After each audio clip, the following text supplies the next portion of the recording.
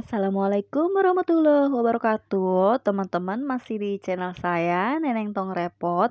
Nah, di video kali ini saya akan membuat yang lagi viral ya, cromboloni ya, dari kulit pastry. Ini saya buat dari kulit pastry, berlayer banget dan enak banget. Oke teman-teman, kita akan coba. Ini renyah, enak, garing banget ya. Coklatnya lumer banget teman-teman. Oke teman-teman, tahu gimana cara buatnya dan apa saja bahannya, simak terus videonya sampai selesai. Oke teman-teman, langsung ke bahannya saja. Di sini saya pakai kulit pastry ya. Di sini saya pakai 3 lembar ya. Ini mudah banget dan simple banget teman-teman ya. Kita akan potong. Nah, seperti ini teman-teman. Kita pakai 3 lapis atau 3 lembar ya. Kita pipihkan, tempelkan biar tidak mudah copot ya. Nah, seperti ini teman-teman. Ini simple. Langsung ditekan-tekan aja seperti ini, tempelin. Langsung kita potong. Biar sama merata, kita akan ukur menggunakan penggaris ya, seperti ini. Biar sama. Seperti ini ya teman-teman. Lakukan semuanya sampai selesai. Nah, ini sudah selesai kita potong, lalu kita gulung. Ini simple banget teman-teman. Kita gulung seperti ini.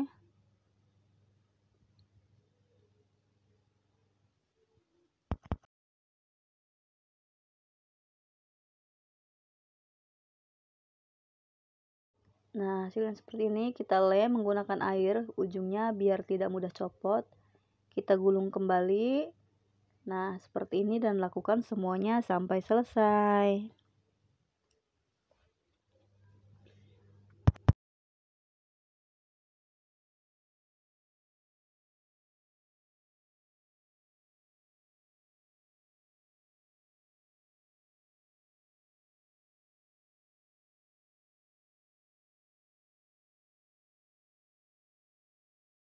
Nah, seperti ini semuanya sudah selesai. Sengaja saya buatnya sedikit. Nah, ini saya tadi karena nggak ada cetakan, ini cuman ada 2 biji, lalu kita bikin aja seperti ini menggunakan apa namanya, kertas aluminium foil ya. Nah, seperti ini, dan bawahnya kita kasih kertas atau kertas karton ya, lalu kita lapisi dengan aluminium foil, kita tutup seperti ini. Kita akan istirahatkan sebentar atau selama 1 jam. Oh ya teman-teman, nah ini sudah 1 jam kita istirahatkan, lalu kita akan siap oven. Nah, untuk suhu panasnya di sini saya pakai 200 derajat ya, suhu panasnya. Api atas bawah, kecepatannya 30 menit saja.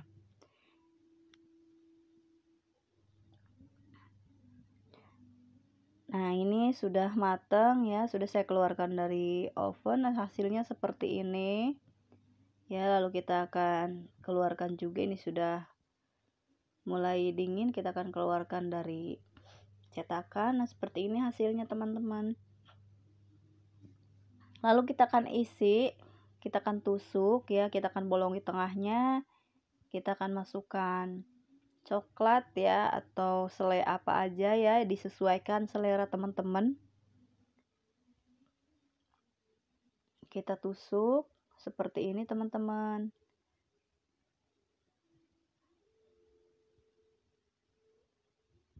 Nah, seperti ini.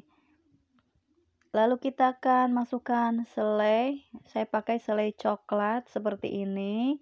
Kita masukkan. Nah, hasilnya seperti ini. Coklatnya lumer banget, maaf teman-teman. Lalu kita toppingnya dengan choco chip. Nah, dan lakukan semuanya sampai selesai ya.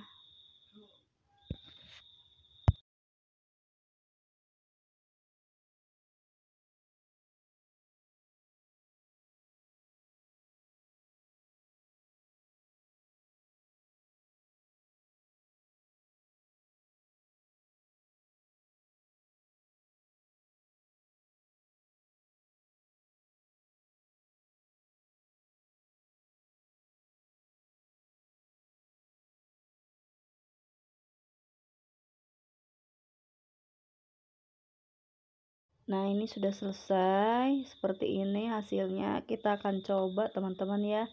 Ini enak banget, renyah banget, garing ya, dan dalamnya lembut. Nah, seperti ini teman-teman.